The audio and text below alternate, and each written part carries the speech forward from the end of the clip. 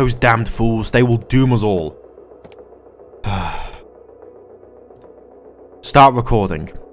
Captain's log, Sol date, April 5th, 2060. I have received orders to move the expeditionary fleet to Luton Star. Once there, we are to begin an investigation and assault of alien forces we encounter. We will do our best for humanity. I know the crew will. We are the best that the United States has to offer, that the Navy has to offer. But if we go into that system... Computer, pause recording. If the reports are correct, God help us. I don't think I'm going to make it out of this one.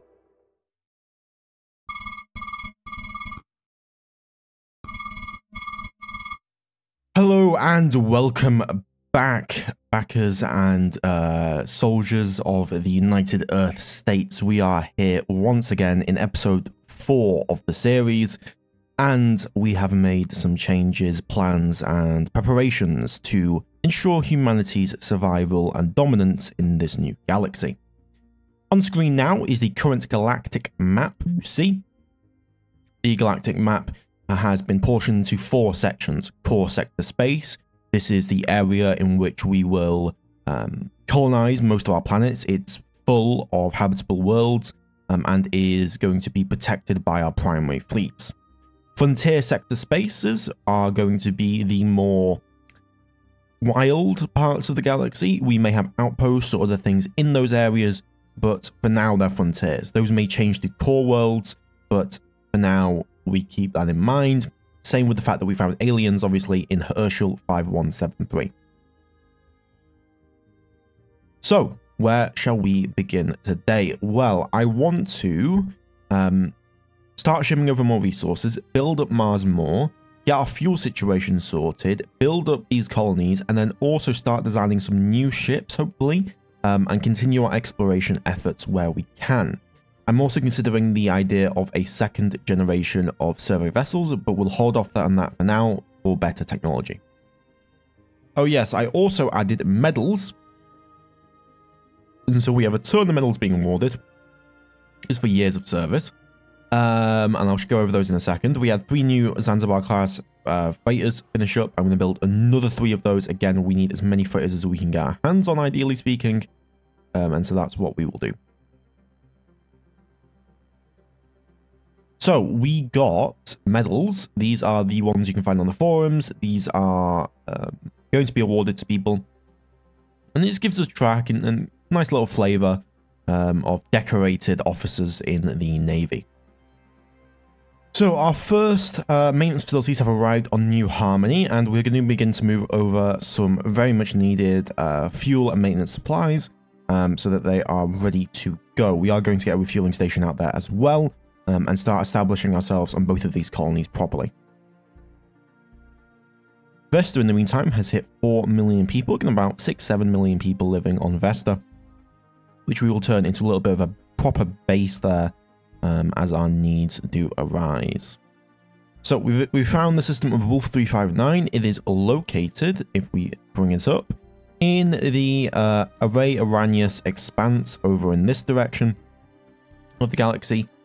And let's have a look at what we have in system. No habitable worlds, 2 gas giants, a terrestrial world, and another super Jovian. Could be for fuel harvesting. Decent place. Relatively small as well, so easy to survey. So 3 more Basilisk class vessels have completed up. Oh god, I just thingied that. The Copperhead, the Mamba, and the Taipan have been constructed, which is fantastic news. And we also... if I had to look at that correctly, we are finding quite a few resources actually in Wolf 359. We're going to actually take a look at that. Yep. And the other thing is Polaris, or not Polaris, but New Harmony nearly has its refueling station sorted out there. We've completed research into Terraforming Rate as well as the Orion main battle tank. So that is for our ground force overhaul.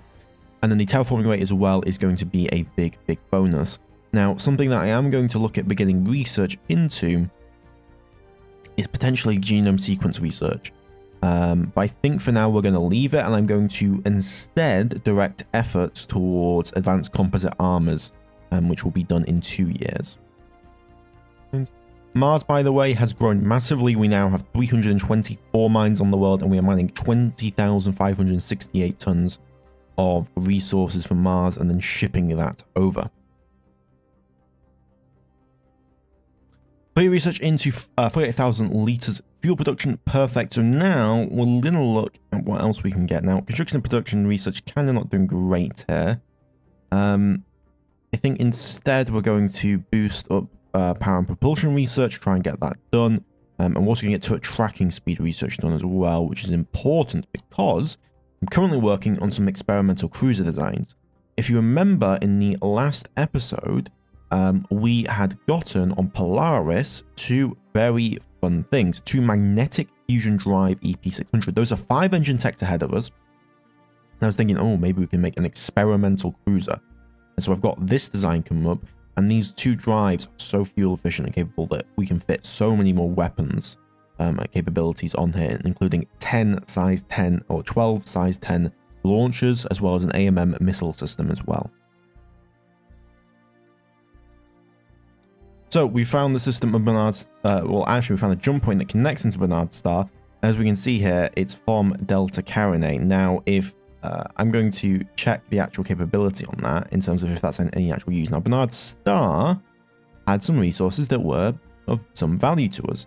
So if I check the, let's say, you know, we should have someone moving here. So let's say I wanted to move to, I don't know, you're currently stationed at jump point 2. Okay, so if I were to order you, no, let's grab a cargo ship or any of these ships. The Delta Aerodani. Okay, if I said you were jump capable and I'm going to order you towards Bernard's star, how long will that take? That would take 45 days. So you would go to Luton star, Bernard's star, from there. So that's not really a benefit to us. However, it does kind of put on notice that this is an existing thing that now exists on this side. It's unfortunate. It does provide kind of an issue with the galactic map, but whatever.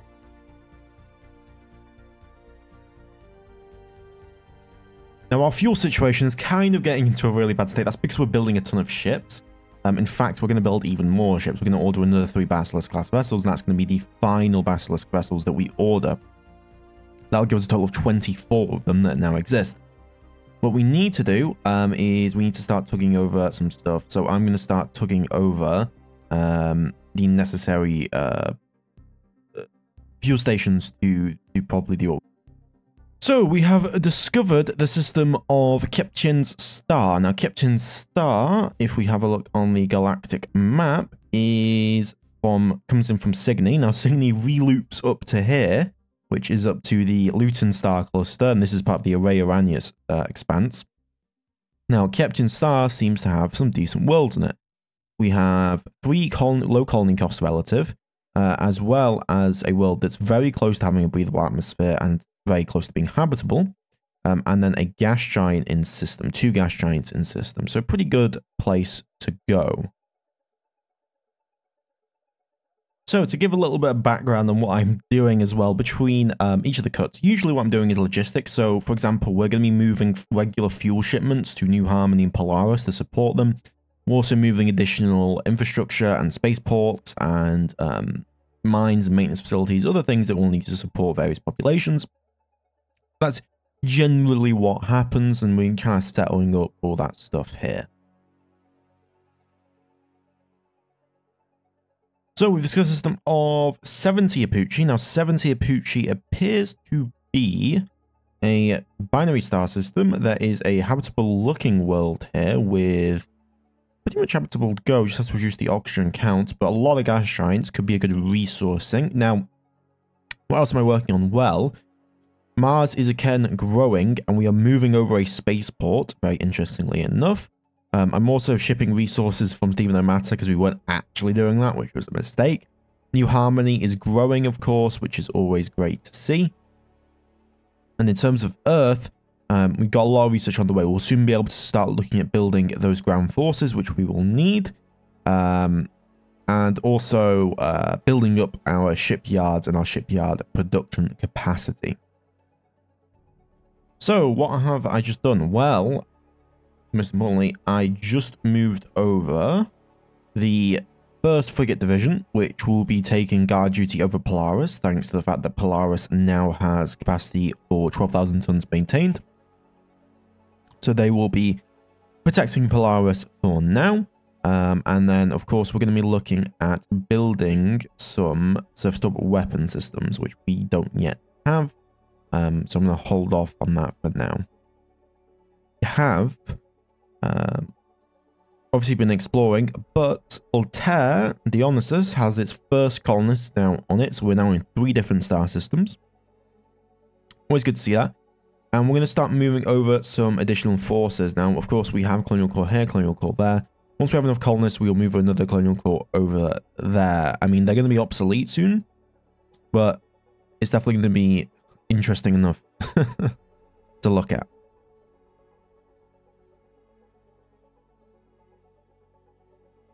So we've now grown Investor up to a point where we're going to start moving over some important things, such as refueling stations, ordnance transfer station, and an ordnance transfer station, and also a cargo shuttle station, as well as, if I can do it here,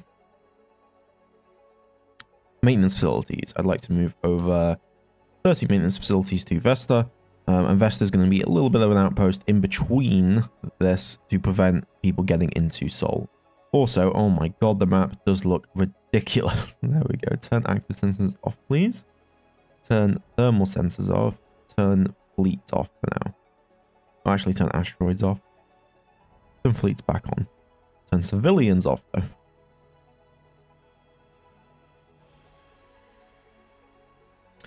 Complete research into turret tracking speed, which is a beautiful thing to have gotten unlocked.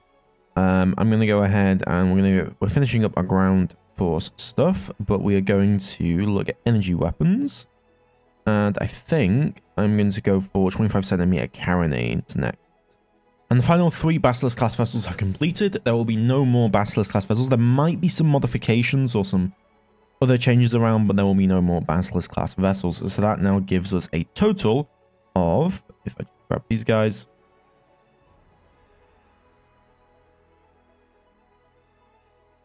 that gives us 12 Basilisk class vessels and a total of 24 of them.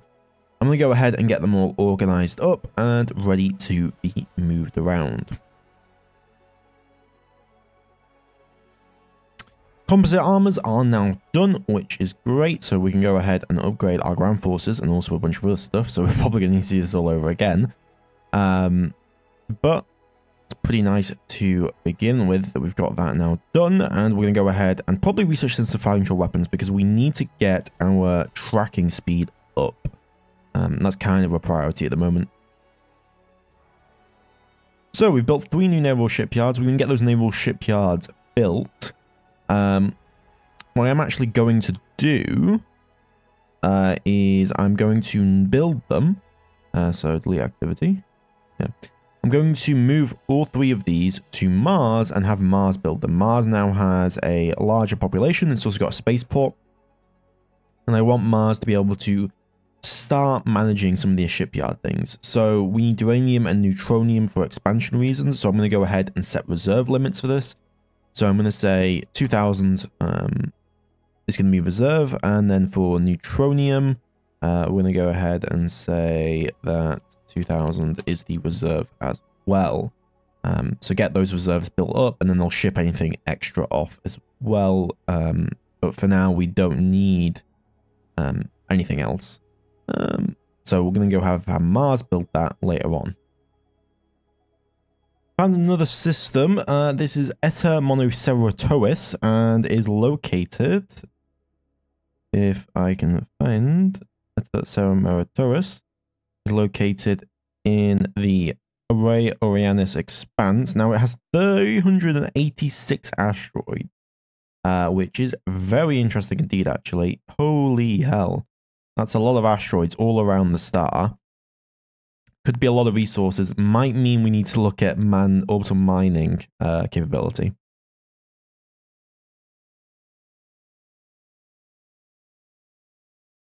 Mars now hitting a population of 86 million people. Pretty massive right there. Earth is still growing, of course, but Mars is doing pretty well for itself, actually. We just need to get the actual colonies, like terraforming work done, which we are building terraform installations. In fact, we should probably start building, start constructing a lot more of them. We need to get as many of those built as possible, ideally.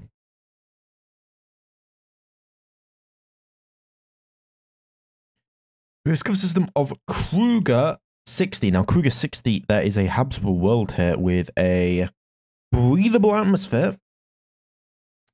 Temperature factor of 0.46, so it's a little bit colder.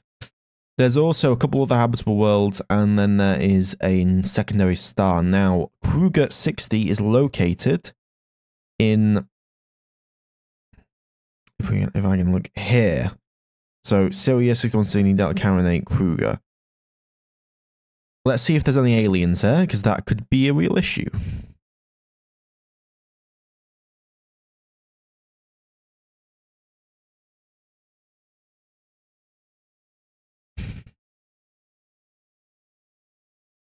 That could be a real issue indeed. I'm going to send the Zeros, if possible,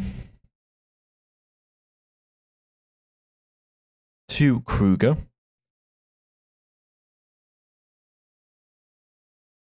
Okay, we've begun a survey in system. Now, what do we have in here? Let's have a look. So, this world, which is the habitable world, doesn't have much.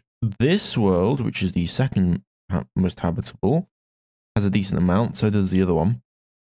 Good amount of galacite. Good amount of uranium as well. And then we have good amount of sorium, magnesium, uranium here. Gravity is 0.97, almost exactly Earth gravity. No aliens detected here either. And the gas giant has sorium, so this is definitely a place we want to hit towards. So I'm going to start stabilizing that direction, and then we can also go up to Bernard's Star from here. But yeah, definitely an area we want to go towards. So we now have 3 cruiser destroyer fleets. We have the 2nd, 4th, 5th, and the 1st, 3rd, and 6th, each in their own task force. So Defense Task Force 1, Expedition Task Force 1 under Home Fleet. And this gives us approximately 135, about 270,000 tons of ships. And those ships we will use to attack enemies. It also gives us a decent amount of missile stockpiles on each of the vessels. And we will obviously need to replace those missiles. In fact, I'm going to order up more missiles to be constructed. Let's go for 300 more missiles at 100% production rates.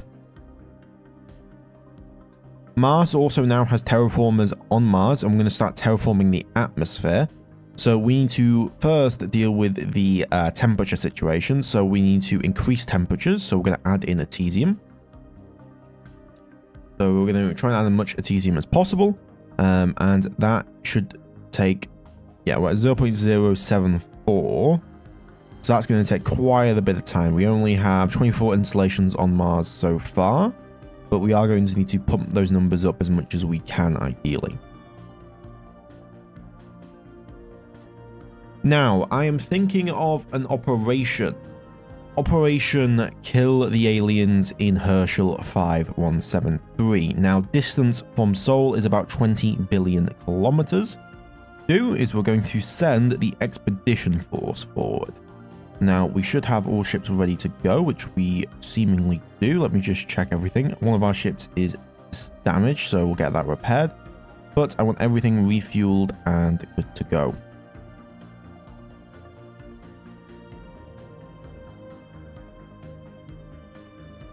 Make sure they replace ordnance with the best ordnance possible. And then we are going to send our ships in now. Estimates on enemy ship capability. Total of 7 enemy ships with a total signature of 9,000 tons with a speed of 5,900. So we are outmatched in terms of speed, but they didn't appear to have missile capability, and so that is what we're going to try and take advantage of. Okay, so we're going to grab the ST Roadrunner, attach it accordingly. And we have a total of 145,000 tons ready to go. We're going to send that immediately towards Luton's Star. And then we are going to enter or move to the Herschel jump point. The reason that I have decided this is, number one, if we have a look, I mean, this world means we're going to colonize this system 159%. However, God, we have so many systems now. Herschel has this world. Now, this world is another very, very colonizable world, and also this system appears to have quite a few resources in it.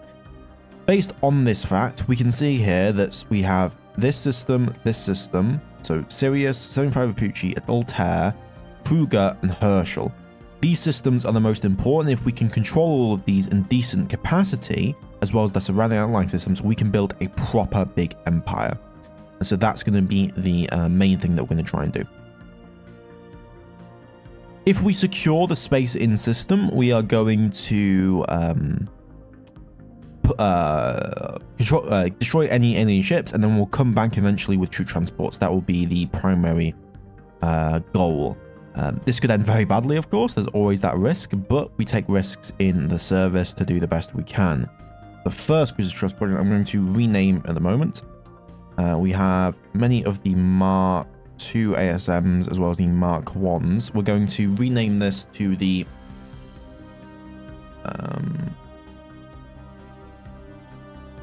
no, we're going to not rename this. This is fine for now. First Cruiser Destroyer Squadron, the third Cruiser Destroyer Squadron, and the sixth Cruiser Destroyer Squadron all ready to go. Nearly at the point. Okay, we have arrived. Now, we are the two things we're going to do. First off, detach the Roadrunner. Second off, we are going to detach the lucky DD-13, who is going to go through first, because we do not have the ability to squadron jump. In fact, actually, we're going to try a squadron jump, which we should be able to do. No, we can't, because we'd have to bring the other thing with us. So we're going to do a standard transit. We have completed the transit. Give me active sensors. Active sensors are on at the moment. Looks like it's clear. Going through the entire fleet. 3 light cruisers and 12 destroyers are in our service here.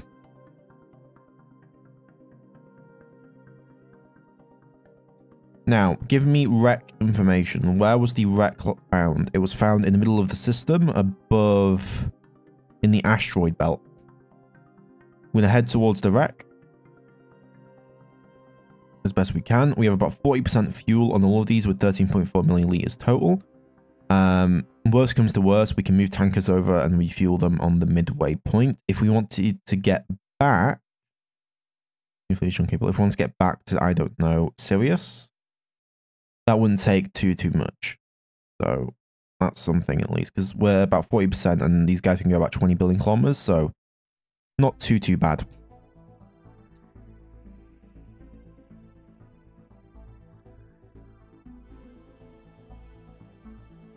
No, don't do that. Okay, we've arrived. Let's have a look at those wrecks. Move to. It's going to take 12 days to arrive. Okay, we are now in the inner solar system. So far, no contact. Give me information on this system. A2 is a possible target in the first system. That's correct. We have detection of enemy. They have shields. Pretty good shields, actually. Okay, we got missiles incoming. We did not even see them. Distance. Distance missiles. Distance 180,000 kilometers. All weapons ready up. Spool up. Missiles assigned. Assign all. I want lasers assigned. Assign fleet, please. Cruiser. Assign all PD lasers. Point defense modes. Okay, so new point defense. Point blank defensive fire. Now, what speed are they moving at? 32,000 kilometers per second. So that is going to indicate that they will be able to move 150,000 kilometers a second. So we're going to do point blank defensive fire. And we are going to move back because this could go very badly very quickly depending on their tech level. So we're going to go point blank defensive fire. We are going to then priority 1. Shots per target. Shots per target. I think.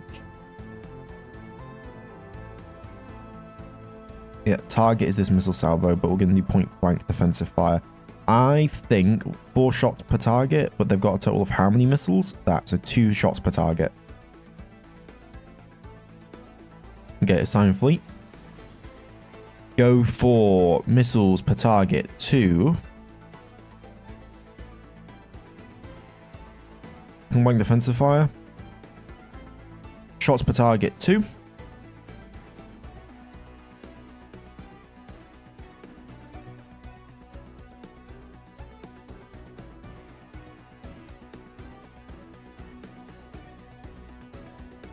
And then we're going to go for priority 1, sign fleet. Move away back towards the wreck, please.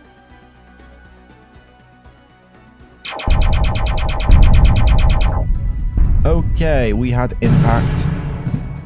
We fired.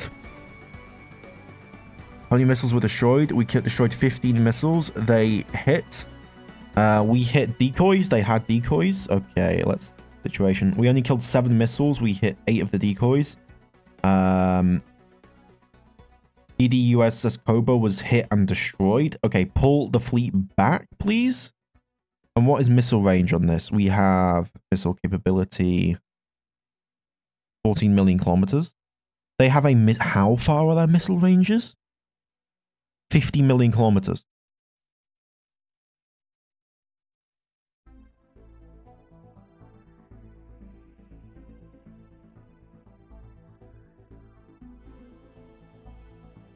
Okay, just to be clear, how many fired there? 1, 2, 3, 4, 5, 6, 7, 8.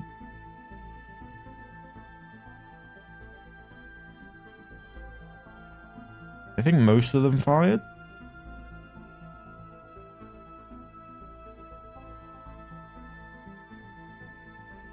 I think most of them fired.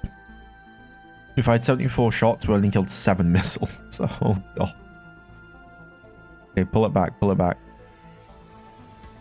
More missiles incoming. This is not good. 37 missiles detected on incoming trajectory. Time to impact, 10 seconds. Boom. Oh, god. We hit 15 decoys. Okay, Sidewinder destroyed.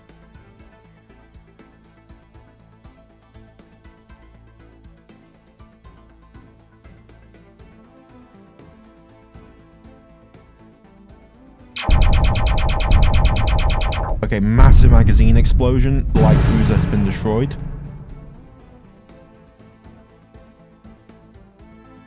We can't even detect what we're looking at.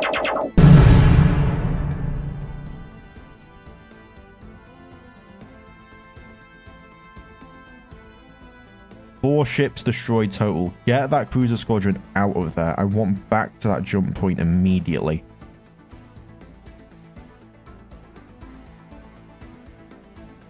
I can't get the life pods. All the commanders are going to have to die, including all the surviving crew members. We lost 2 light cruisers and we lost 2 destroyers. We are severely outclassed here. They appear to have massive fire superiority capability over us, as well as better sensor technology, better decoy technology. Do we get a laze on that? No. yeah, I mean, comparatively speaking, if those, I mean, those missiles. Assuming, okay, they fired how many missiles at us? Like 30 missiles. 32 of them impacted. We killed 15 decoys. Yeah, like they have better electronic warfare tech, 100%. They have better decoy technology. The laser fire did not do that well. We need more point defense capability. We need more AMM capability. We need better ECM capability.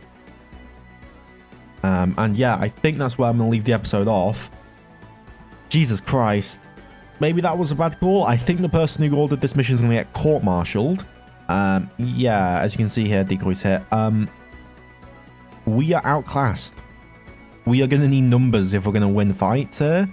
We need to guard our jump points, and we need to order the necessary things to do so.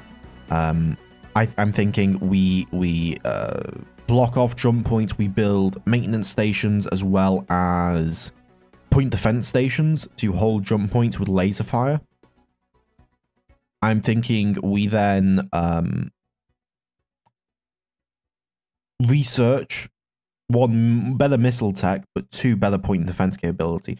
We do have the new rapid fire lasers, and we also are going to have the AMMs, which we are going to try and implement. So we need to upscale our ships, get some AMMs going.